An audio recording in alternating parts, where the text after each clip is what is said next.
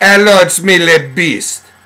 So I'm reading the internet and I come across this story about the Rep Sanchez, a Democrat in the House of Representatives in Estados Unidos.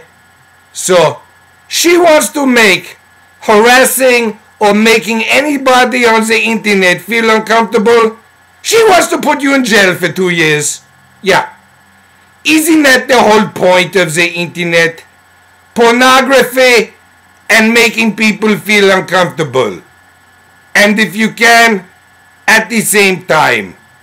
I mean, this just sounds like such a limit on free speech. I don't understand.